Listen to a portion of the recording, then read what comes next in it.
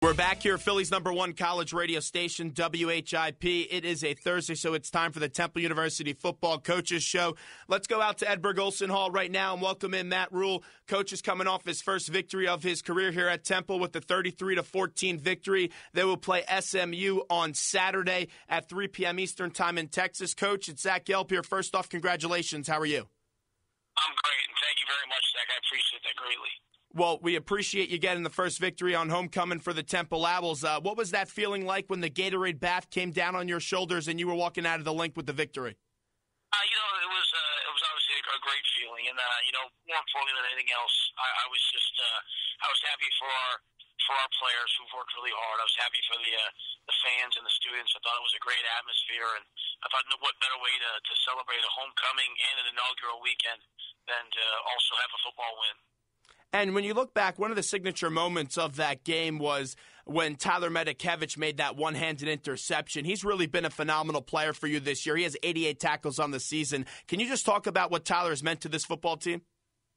Yeah, he's always made a lot of plays. The biggest thing I'll say, Zach, is in the last 2 weeks, Tyler's made a huge leap in terms of his preparation, his effort, and his leadership. And that's really what our defense has needed. And he made a huge step, and I think even that, making that interception, that's why I was so excited, because he put the work in, and it showed up on that play. And also, when you look at your defense, last year the two marquee players on your defensive side of the ball was Medikevich and also Nate D. Smith. I know Nate didn't start out where he wanted to in training camp as he was deep there on the depth chart, but he's worked his way up, played some linebacker. You moved him to defensive end when you lost Sean Daniels for the season. And you saw Nate D. Smith running down the sidelines in that game as well, getting that fumble recovery. He's just one hard worker, and he comes to play every Saturday. Yeah, Nate's tremendously talented, and he made the move back to linebacker last week. And the things that he's had to work on, he finally made a decision that he was going to work on them. He was become accountable, to play his gap, not just whatever gap he wanted. And the minute he made that change, now all of a sudden I think we have a playmaker on the inside, and those two guys played really well last week, and we'll need them to play well this week again. Head football coach Matt Rhule joins us. His Temple Owls are going to play SMU coming up on Saturday, 3 p.m. Eastern time is that start, and that game will be broadcasted on ESPN3. And, Coach, P.J. Walker, you put him in late in that Louisville game.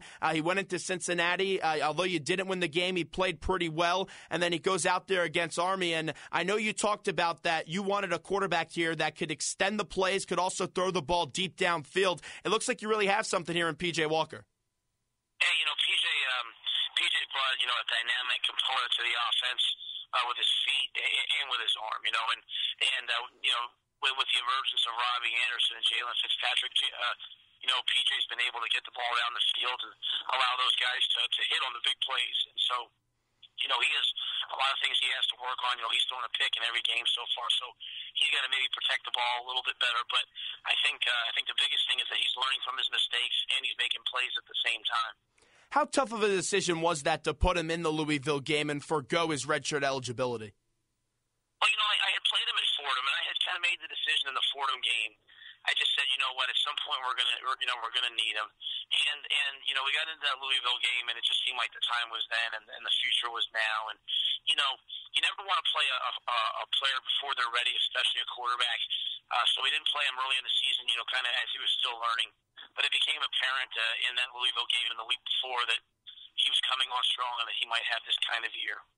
When you look at a quarterback like that, and we've seen it now in the NFL with RG3, Russell Wilson, it's more of a dynamic quarterback position. You want a guy that could sit back in the pocket and throw the ball 40 yards downfield, but you also want a guy now to run. Now, those quarterbacks haven't won Super Bowls yet, but a guy like Colin Kaepernick was a play away from doing that a year ago. But when you have a quarterback like that, health is the biggest concern. Do you talk to PJ at all about when you have to give up your body on some plays and just go out of bounds instead of taking the big hit? Yeah, absolutely. I mean, I think what you're looking for is you're looking for a competitor who's going to try to get every yard possible. But once they've tried, eliminated the fact, hey, I'm not going to score a touchdown, and hey, I've gotten the first down. don't take the next hit, get down, and he's still learning that, and in the Cincinnati game, we were down in the red zone, and he turned the ball over trying to, make a play. And so that's the biggest thing with a young quarterback is teaching him to get down, not take hits he doesn't need to take, to protect the football, and allow us, to function as a team. And I think he's learning that, but it is a challenge as a coach. Matt Rhule, the head football coach of the Temple Owls, joins us. Coach, a few more questions right before we let you run. This is an SMU team. They only have 2 wins on the season, but they played a Texas Tech team, lost 41-23. Texas Tech is a top 10 team in the nation. They also play the Aggies of A&M as well, and then they went up against Rutgers and went in deep into overtime against them and lost 55-52. But last week you saw a lot of run on the game tape with Army as they were the number 1 rushing team in the nation. This week you see the 8th passing team in the nation as they put up 354 yards per game. What kind of challenge does Garrett Gilbert, the quarterback of SMU, present for your defense? Well, he's an NFL quarterback. He started in the national championship game as a freshman. He truly is an NFL quarterback, and they have a great system, great wideouts. June Jones has done it for years. Now he's brought in Hal Mumme, and they've tweaked what they do. And to be honest, Zach, we haven't proven yet that we can defend the pass. We haven't proven that we can stop this type of offense. So our work will certainly be cut out for us. We need to get a pass rush, which we really haven't gotten yet this year, and we need to cover guys and not turn guys loose. So as much fun as last week was and as much momentum you hope you have coming off a win, it's a completely different, completely different, set of dynamics that we have to go up against. We have to defend the pass for the first time. So, we're going to need all 11 guys on the field to play their very best because they're really good at what they do, and it's going to be quite a challenge for us.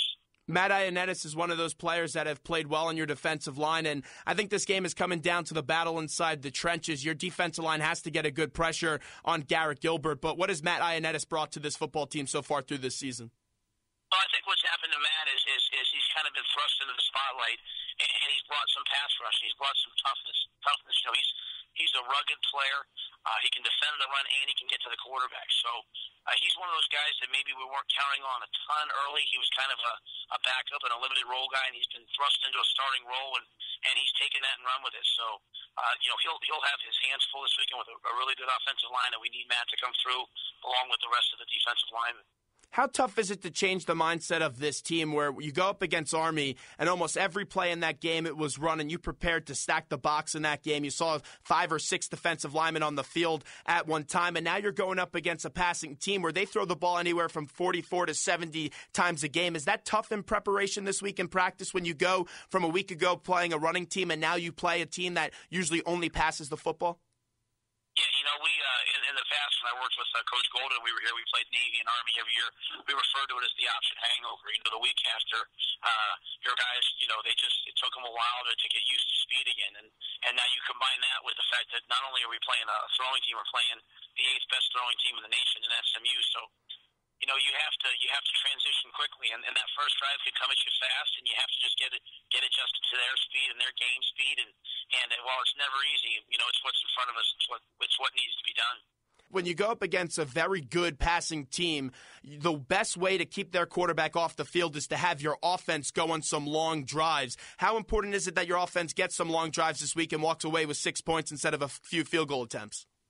Yeah, no, you're absolutely right. Our offense has to find a way to run the ball, and that's it. I've really challenged them this week because we haven't run it the way we've wanted to and consistently, and so we're going to have to, as you said, go on long drives, chew the clock, make them sit, give our defense a chance to rest, and at the same time score points. You need to be able to match score for score with a team, like SMU's. Well, Matt, we really appreciate the time today. Thanks a lot, and good luck up against SMU this week. Yeah, let me say this to you, Zach. I just want to make sure I said this to you. I appreciate how good of a job you guys do. Even when I'm not on the show, I enjoy just the fact that I could even listen to Coach Ellison last week. So what you guys are doing there is fantastic. You guys are, I don't know if there can't be any other college, radio host and station that does as good a job with sports as you guys are. So I appreciate it. Well, Coach, we definitely appreciate the kind words, and let's keep on seeing those victories. We'll talk to you soon. All right, brother. Coach Matt Rhule there, Temple University Football Coaches Show each and every Thursday. We got to take a quick break here on the main event. Great compliment right there from Matt Rhule. Such a good guy, and I'm glad to finally see him get his first win. So we'll take a quick break, and we'll be back here on the main event right after these short messages.